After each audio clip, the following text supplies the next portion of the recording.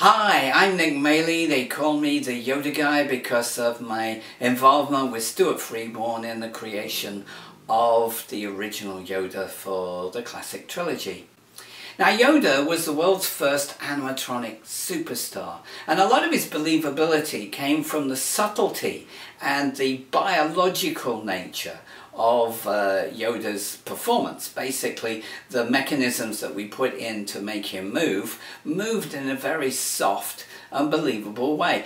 None more so than Yoda's ears, and I think that those are really something that gives a lot of Yoda's character to him. His ears had a mechanism inside where each ear had about 12 moving parts, but none of them were actually connected to each other. And they allowed the movements to be very subtle but very diverse. The subtlety and believability of that mechanism is largely what made Yoda so lovable. I'm Nick Maley. I'll see you again sometime.